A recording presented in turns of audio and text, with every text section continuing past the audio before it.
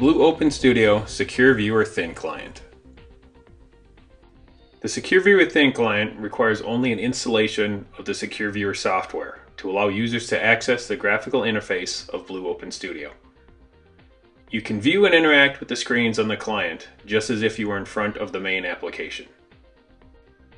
The Blue Open Studio software, application, and even the license all reside on the local server and do not need to be reinstalled onto the machine with the Secure Viewer, making this an excellent choice for applications that may necessitate having multiple instances of an interface available at one time. Secure Viewer is also capable of operating as an extension of the local runtime. Configure multiple Secure Viewers to span multiple screens or workstations with a single application.